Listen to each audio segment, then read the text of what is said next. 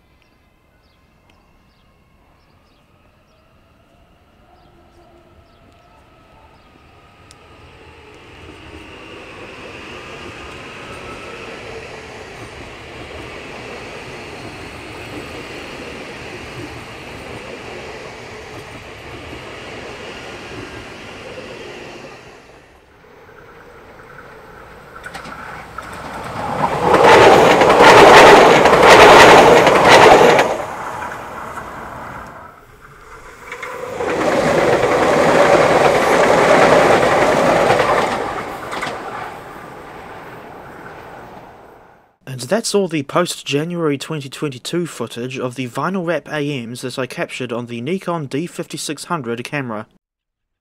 I hope you at least found it interesting, and please remember to stay safe when you're near a railway line, and don't cross the track unless you're at a level crossing like this one.